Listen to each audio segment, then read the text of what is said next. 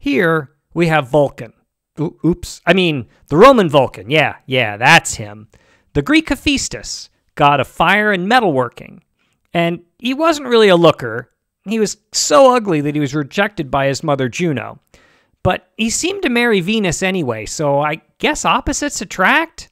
And, well, at least they were married until she cheated on him with the god Mars, but whatever. For the Romans, his initial worship was really associated with the destructive and the constructive nature of fire. But for the Greeks, he was definitely the blacksmith of the gods, and his forge was believed to be located under Mount Etna in Sicily. In art, he's easy to recognize by his tools, a hammer, anvil, or tongs.